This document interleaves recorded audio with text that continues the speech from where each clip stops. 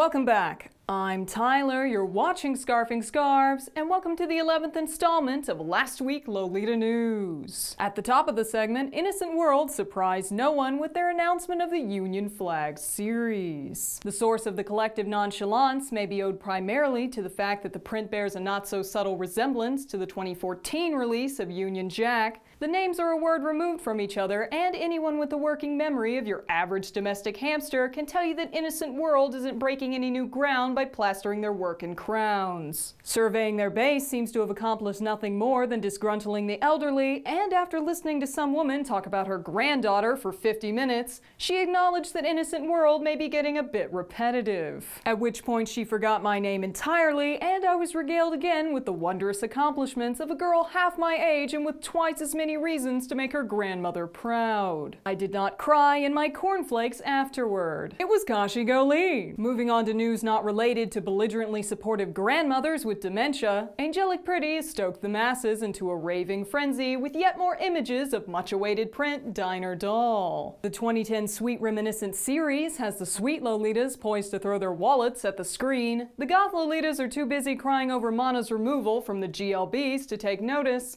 and the classic Lolitas could give less of a flower crown about the entire affair. Blood will be spilt, bank accounts will be emptied, and there will come a reckoning upon this frilly land as we have not seen since the era that Milky Planet ruled the day. That is, if Angelic Pretty doesn't snort coke, change the cuts or color entirely, and shatter our dreams with the unmerciful fist of horrid design decisions. This is not mint, and the only boobs that would fit under that would have to have direct access to the warping of the space-time continuum. Speaking of things that fell flatter than the chest of whatever alien creature can fit their boobs into that dress, Angelic Pretty's Harlequinade Ballet remains fully in stock after a release about as bloody as a fight between two pet rocks. The lack of commotion might have been partly owed to the print looking like it was put on spin cycle with a jug of bleach, the strangely green-gold tint of its trim, and the fact that the only piece half worth owning is both the most expensive and the least likely to fit anyone who has boobs and a vested interest in continuing to breathe.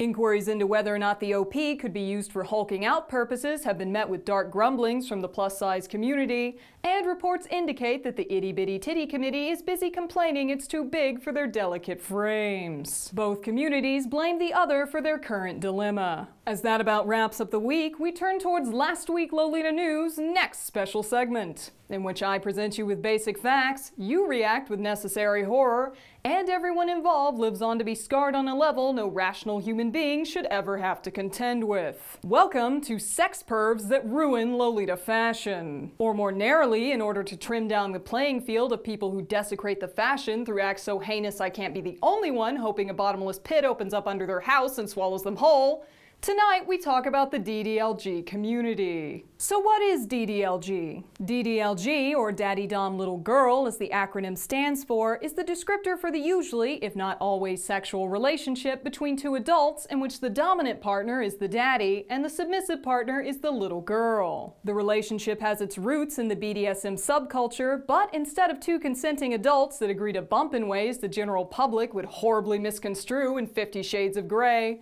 the DDLG dynamic throws out the more total control of the dominant in favor of a much looser parental role, while the submissive, or little, inhabits the role of a child. Did I mention that littles claim to occupy a mental age that can be anywhere from infant to teenage girl? Did I also mention that fucking while they're in this child headspace, or little space as they call it, is not out of bounds? Are you nauseous now? No? Well, you should be! Especially given that this particular branch of the kink community has a hard time keeping their business out of safe for work tags on Tumblr, the minimum age to make an account there is 13 years old, and actual children are poised to get the 101 on a BDSM branch of deviancy that no kid should be privy to before they learn whatever sad, underfunded sex ed their state has to offer. This is the age group that still giggles at the word penis. Can we not give them vivid descriptions of what you hope your daddy does with his? There's not enough soap in the world. Look, maybe it's just because the idea alone makes me want to eject the entire human race into space and start over,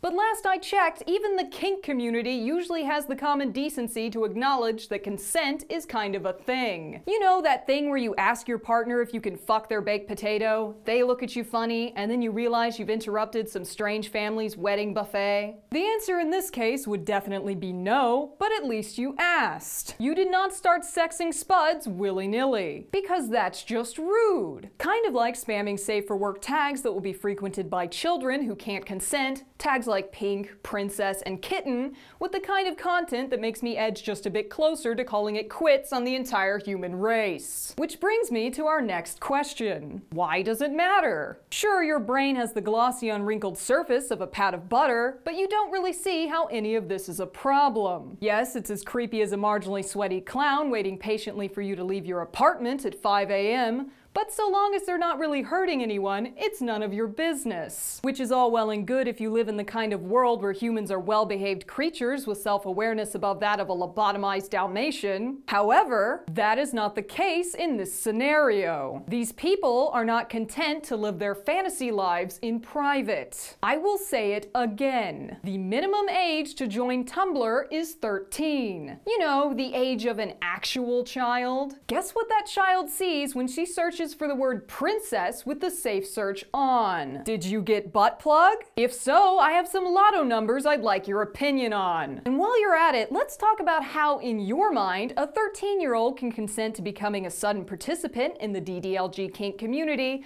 when her photo of her favorite stuffed animal is reblogged with a vivid description of what the little will do for her daddy if he gets her one just like it. And then another little reblogs that, and then another, and so on, I suppose, until the human race has regressed to the base state of a pile of horny amoebas. Or Donald Trump, whichever comes first. Which brings us to our third question. How does any of this affect the Lolita community? Because this is indeed a Lolita fashion news show, there has to be some point to all of this other than, dear God, think of the children. I know this might surprise you, but the kind of person who has no qualms on sexualizing content usually associated with actual children isn't exactly going to exercise restraint when it comes to pretty much anything else. That anything else kind of includes Lolita fashion, and if you've had the pleasure to post anything Lolita related on Tumblr as of late, you might have noticed a few notes that weren't exactly motivated by squeaky clean intentions. More squishy intentions, as a little might say. Anyway,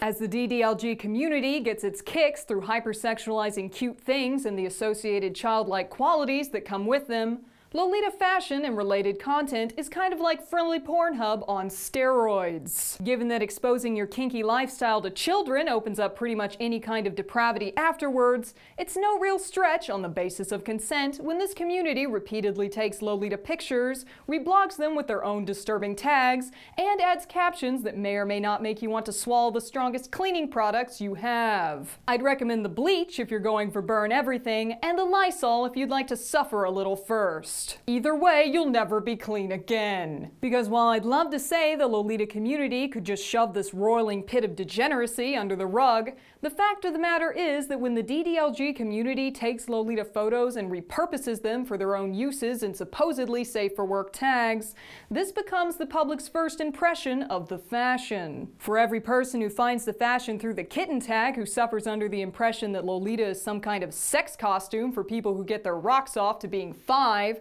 there are 5 more who run with that and request our Facebook communities for entry. Communities that play host to real children, as 13 is also the minimum age to join Facebook, and I personally know Lolitas who are only a year older than that. And now, due to a certain branch of the human race having all the cerebral development of a retarded cockatoo, that underage group must now contend with the chance that their card will come up. Some deranged 40-year-old will solicit them for things that will hopefully get him shanked in prison, and the entire Lolita community moves one step closer towards utter collapse as the kinksters throw a wall-eyed fit at anyone who dares question the integrity of a middle-aged man getting his rocks off to pretending his adult partner is a fourth of their actual age. Because it's not like he wants to do actual children.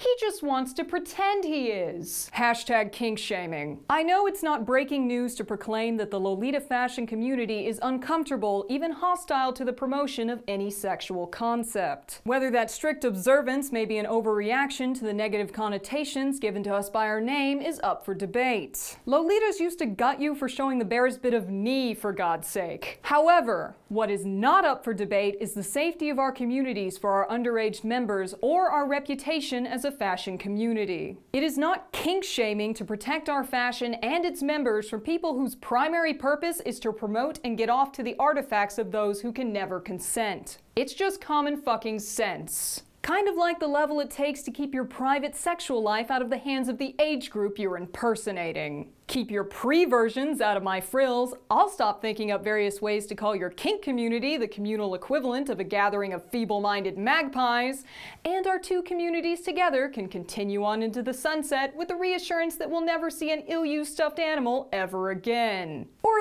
this, you know, in case you forgot. Because that's all the time we have for tonight. Thank you for watching Last Week Lolita News, and be sure to tune in next week when we tackle the tough questions like, has God abandoned us? Where can you buy canisters of bleach in bulk? And will you or will you not serve prison time for inviting a predator to your tea party, poisoning his cup with a cocktail of utter nope, and advertising your services to anyone who will listen? More on whether or not I will stand as a character witness next time on Last Week Lolita News. This has been Tyler, you've been watching Scarfing Scarves, and I'll catch you next time. Hi guys, I hope you enjoyed the last episode of Last Week Lolita News. I'd like to send a massive thank you to my patrons whose support helps this show continue. And should you want to show your support too, just head over to patreon.com/lastweeklolitanews. Thanks for watching, and I'll catch you guys next time on Last Week Lolita News.